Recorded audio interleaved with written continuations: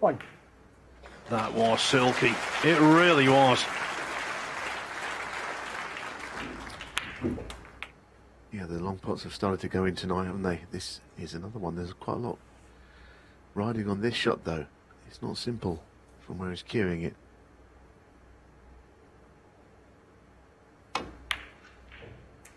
Ooh, only just crept in, didn't it? And well, could have lost in the frame. Likely to win him it now. The balls are very well spread. But as I say, the long pots are starting to flow now for O'Sullivan. Very often with him, I think, Phil, that's the last piece of the jigsaw. When they start to go in, that's when you know that he is, you know, rocking and rolling with his game. Indeed. I'd like to know what was going on in his mind for that split second as the black was going towards the jaw. Maybe he thought he'd missed it. So relieved when it went in.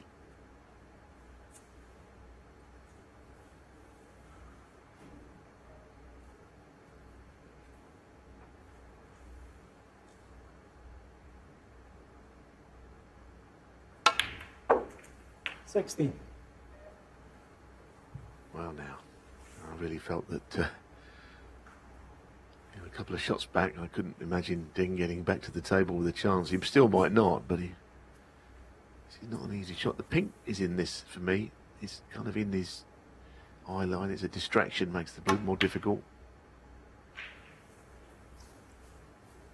But he's made a career out of knocking those in, hasn't he? When he first turned professional, the recovery blew into a bolt pocket was... They were just flying in from all angles.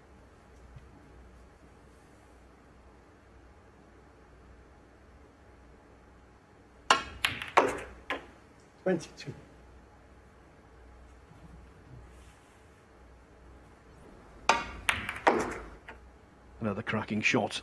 Not quite there yet, though.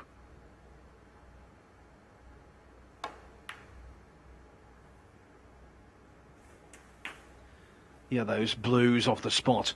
When he first turned pro in 1992, he played 76 matches up at the Norbrook Castle Hotel in Blackpool in qualifiers. In little booths of about 30 people capacity. A lot of the time you couldn't get a seat. When you could, all you could hear was seasoned pros watching, amazed at how often he knocked in that kind of blue. Yeah, I made this point the other day that you know, the minute he was granted professional status, I know they opened the game up, but that moment he was already better than, I reckon, 75% of the players on the tour before he played a shot as a professional. Of course, there were going to be better players then. He was only 16, but he was already better than most of them.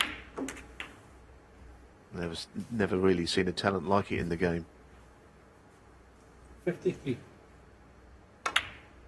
54.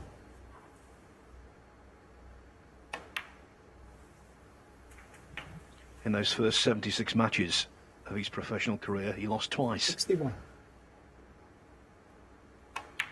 Once to a fellow called Sean 62. Story. Another time to Dave Finbow. That's something to tell their grandchildren about. 69. I beat Ronnie O'Sullivan when hardly anyone else did. 70. Well, we haven't seen a century from him tonight. Hasn't been one in this match, but a great chance of one here. Of course, the Players' Championship was the great occasion, Phil, wasn't it, when he made the 1000th century at the Guildhall? What a night that was in that final against Neil Robertson. Crowds were going mad at the end. 78. Others will get to 1,000 centuries. Neil Robertson, Judd Trump.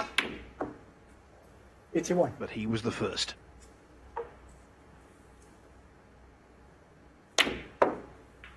85.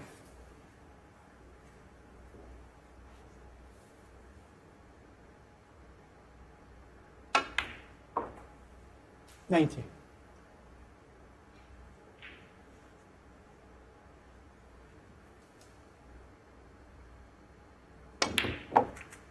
'96.